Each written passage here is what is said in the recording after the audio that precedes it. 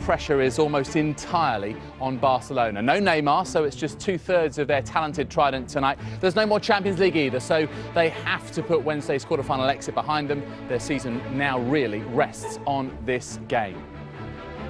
The second and final Clásico of the campaign could prove a decisive one. Should be quite a spectacle for the 80,000 or so fans who are cramming into the Estadio Santiago Bernabéu as we speak to watch what we hope will be an enthralling encounter. Kick-off at 7:45 here on Sky Sports 1. Why so pivotal? Well, have a look at this. If Barca lose, they will be 6 points behind Madrid, having played a game more, but win and they will go top on goal difference and have a better head-to-head compared to their great rivals. You sense, however, look at this. This I find very surprising, Guillaume. In the last 11 Clásicos, he's failed to score in 9 of them. And in fact, he's failed to score in all of the last 6. Why? No idea. I think it's the first time I don't have an answer for anything, because actually you're talking about a very good Barcelona, a very bad Barcelona in that period, and an all-right Barcelona. So now you can say, right, when they play 3-4-3, for instance, it doesn't work, because actually it becomes a funnel, there is no space for him. If Neymar doesn't play, like today, there'll be 2 or 3 on Messi, he won't score, it'll be difficult for him to score. There's a lot of reasons that you can go into detail to, but...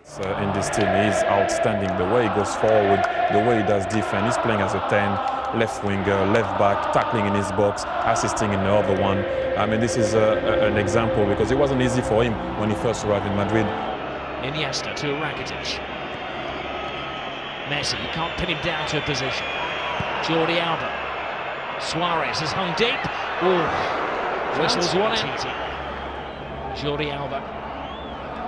There were a few weeks where Jordi Alba was sacrificed as Luis Enrique experimented with his formation, playing 3 at the back. No room for experimentation tonight against Real Madrid. Messi gets past Casemiro. He's going to have to watch his step tonight, Casemiro. That's his job, to stop the flow in midfield, and the referee. A very early booking, that's dangerous. He doesn't need to get, that's one of the things he needs to improve on for me. That's tightrope rope he's walking now, and he doesn't really need to do that early on. He's only on the halfway line, and he doesn't need to foul him. From right back spot, good engine, and he starts it all off, and then the ball's played out wide. Andre Gomez, he plays in Jordi Alba, cuts it back, and then watch this from Messi. What a finish!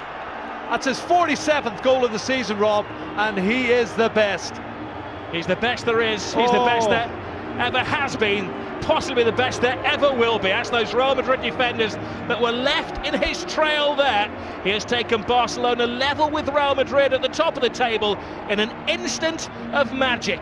The slightest of gaps, the biggest of goals from Lionel Messi. 500 up for him.